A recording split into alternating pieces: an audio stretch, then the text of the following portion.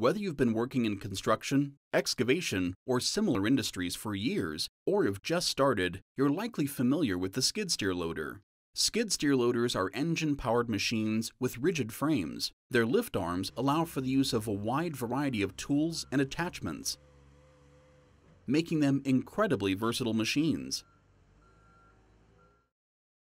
Skid steer loaders have been used since 1957, when the Keller brothers invented a three-wheeled front-end loader, which greatly reduced the amount of labor needed to clean poultry barns.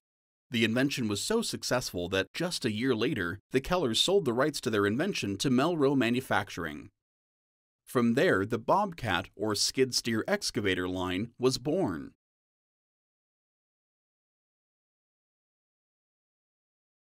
Since that time, many additional manufacturers have seen the value of this versatile machine and have produced their own versions.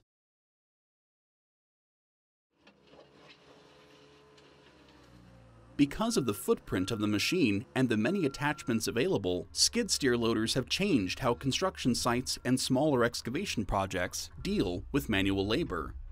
Skid steer loaders can take the place of large excavators by getting into tight spots, such as under existing structures where overhead clearance is an issue, and carrying loose excavated materials outside the space.